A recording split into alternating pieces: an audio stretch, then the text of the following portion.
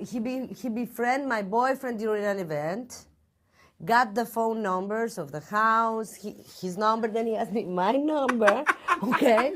He kind of ignored me, and then, you know, invited us to come to, you know, to New York and stay in his hotel if we wanted to go gambling and, you know, whatever. And then he started just calling me to go out to dinner. And I kept saying no. I said, didn't you see that I have a boyfriend? He goes like, hey, it's not good enough for you. I'm going to build a wall around him. Yeah, let's go build a, that's a good one.